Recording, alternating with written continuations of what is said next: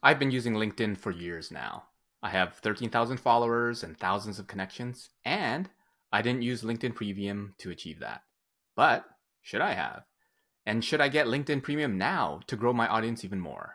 In this video, I'll share some thoughts and considerations on whether I should sign up for a LinkedIn Premium account. Plus, as part of my research, I found some ways to get LinkedIn Premium for free as well, so be sure to watch the video all the way through.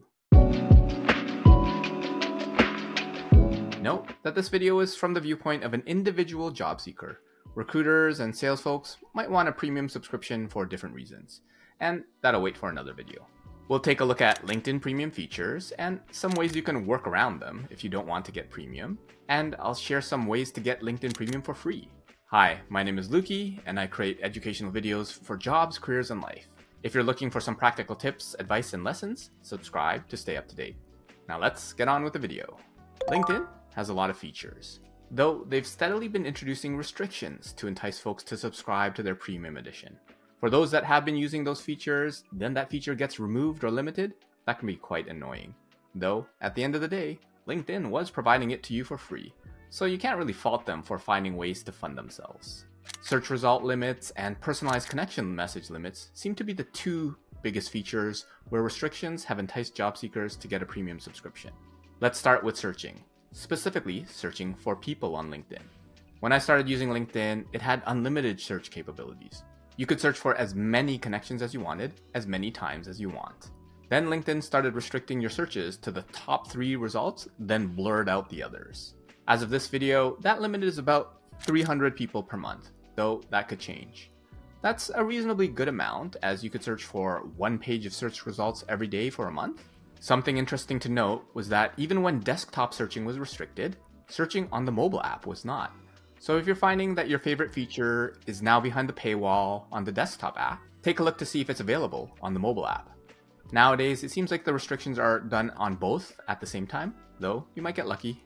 By the way, these limits reset on the first of the month. If you're a casual searcher, the limits are not a big deal, though this can be a huge factor for those just starting out on their job search, especially if you don't specifically know what companies or roles that you're looking for. Lots of searching means that you'll hit those limits quickly, so search restrictions can be a helpful reason to get premium, especially if you're just starting your job search or figuring out what career path you want. Another important feature on LinkedIn is messaging. Messaging is typically restricted to only your connections. LinkedIn allows you to message a few people for free using their InMail feature. As of this post, you get about 3 messages a month. Once you're connected, you can message freely. Then, LinkedIn made connecting just a little bit harder. LinkedIn uses a concept called degrees of connection.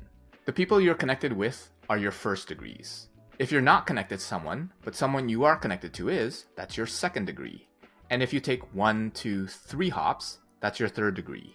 A few years ago, for third level connections and beyond, LinkedIn put the connect feature under the more button, and it made it as an extra step so that you'd have to poke around in order for you to connect with someone.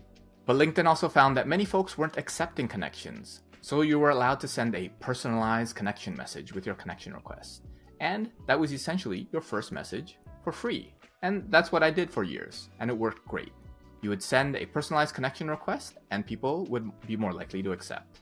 As of November 2023, LinkedIn introduced limits for personalized connection messages. As of this video, you're allowed about 10 per month.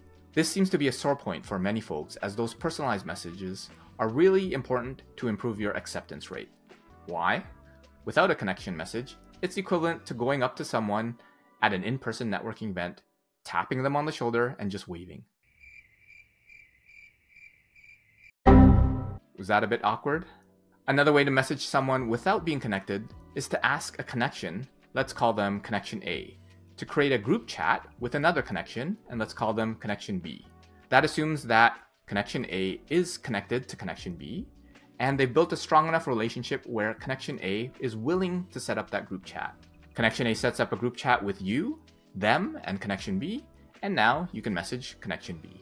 You don't need a personalized connection message, as the group chat did that already.